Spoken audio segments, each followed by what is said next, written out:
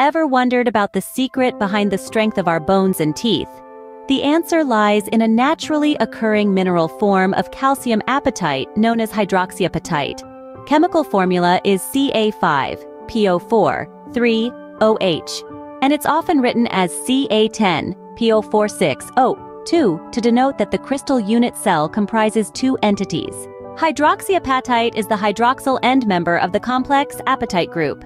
The OH ion can be replaced by fluoride or chloride, producing fluorapatite or chlorapatite. It crystallizes in the hexagonal crystal system. Pure hydroxyapatite powder is white, but naturally occurring. Apatites can also have brown, yellow, or green colorations, comparable to the discolorations of dental fluorosis. Nearly half the volume and 70% by weight of human bone is a modified form of hydroxyapatite, known as bone mineral.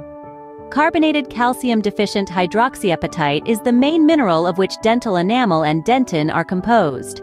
Hydroxyapatite crystals are also found in pathological calcifications, such as those found in breast tumors, as well as calcifications within the pineal gland and other structures of the brain known as corpora arenacea or brain sand.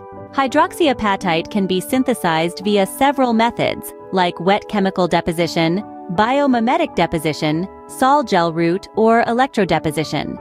Each technique yields hydroxyapatite crystals of varied characteristics, such as size and shape.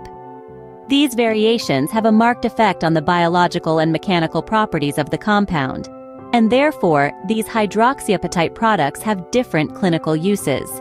Calcium-deficient hydroxyapatite has a Ka-P ratio between 1.67 and 1.5. The Ka-P ratio is often used in the discussion of calcium phosphate phases. Stoichiometric apatite K10PO4-6OH2 has a Ka-P ratio of 10:6, normally expressed as 1.67. The non-stoichiometric phases have a hydroxyapatite structure with cation vacancies and anion vacancies.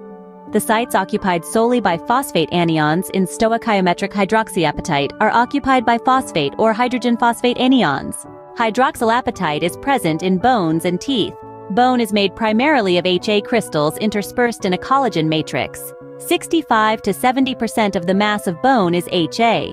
Similarly, HA is 70 to 80% of the mass of dentin and enamel in teeth. In enamel, the matrix for HA is formed by amelogenins and enamelins instead of collagen. But it's not all good news. Hydroxylapatite deposits in tendons around joints result in the medical condition calcific tendinitis. Hydroxylapatite is also a constituent of calcium phosphate kidney stones. In a nutshell, hydroxyapatite plays a crucial role in the strength and structure of our bones and teeth.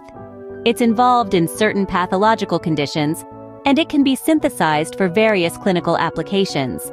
It's one of the unsung heroes of the human body, working tirelessly to keep us strong and healthy.